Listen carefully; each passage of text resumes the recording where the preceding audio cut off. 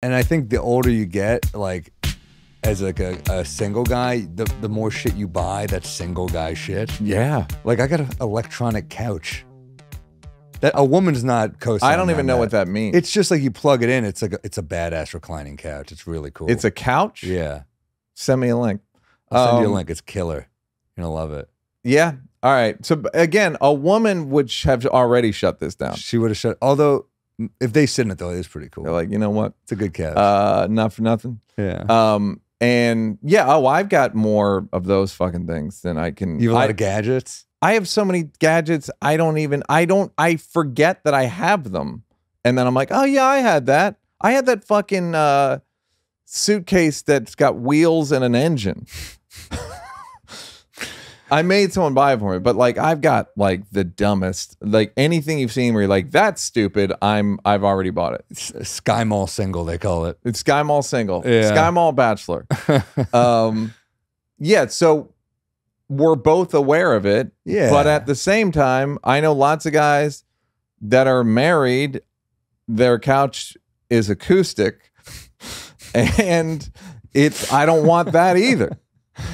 Yeah, and also, you know, people in bad marriages, like the people that say marriage is always the answer. We see the people posting a million pictures of their wife, yeah, on Instagram, and terrified. Like, they're not happy. Yeah, terrified. I've been in those relationships where you have to post the pictures, and it's like that wasn't at a good moment in the relationship. No, that's another one of those things where it's like I think I'm talking to myself now. It's like just got to decide to be an asshole to a group of people. Yeah, it's like I can either follow my own, or I can follow yours, and if I follow yours, and I don't like it, I'm gonna be fuming.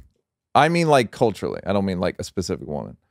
Yeah, no, I also think like I get a thrill out of a challenge. Mm-hmm. You know, I mean, I think of it like if your life is this kind of, I don't want to say exciting is not the right word even. I mean, but so there's so much stimulation in what we do, right? I mean, the road, the writing, the shows, like it's hard to come down. I want stability, but I also, there is a thrill to like meeting someone. Like that moment is almost more exciting than the relationship sometimes, you know? Yeah. And that someone would say it's a bit like that autism thing. It's like, oh, it's because you just want sex and you want to conquest and all that stuff. No, and it's more like, about the connection than the sex. I used to have a joke about like I'm more into consent than the sex. Like I want to get like the yes, and then I go home and I jack off and get 8 hours of sleep. Yes. It's a flawless connection at that point. Yeah. You don't know anything about them, but you think you know everything. The fantasy is great. Yeah. They're the dream person. Yes. And then you get to know them and they start to be emotionally unavailable and they say, can you not all the time? And it's not as good. But in that moment, you're like, this is the dream person. Yeah. It's a shame. We're romantics at the core. I've been in love in the last year. So she broke up with me. So like, and said I was too emotionally available. Too emotionally available. Oh, you were too available? Yeah. What does that even mean? No one sees coming. I was just into it. We were both in love. The taxi shows up. No, exactly. So it started where she was like, I just want to sleep with you. And I was like, okay. And then we both, like after 3 dates, we were like, oh, fuck, we're in love now. And I wasn't upset about it. She was moving. There's a lot of mitigating circumstances, but it was long distance? No, I mean, Malibu, so yes.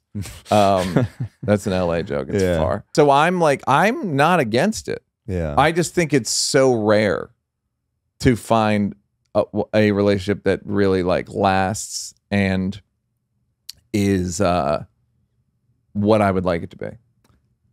Yeah, and exactly. And there's so much pressure with marriage, like it's till death. If you look at these relationships, what am I, Supreme Court justice? But if you look at these relationships, it's like 2-3 years where you're like, those were a lot of really great times. Yeah. You know, and I try to be positive and look back. I'm like, oh, there were problems. That's why we broke up. But like, damn, we had some great times, you know? Well, yeah, a male-female connection, I would argue, when it's working, is the best thing on earth. That's the only one I know.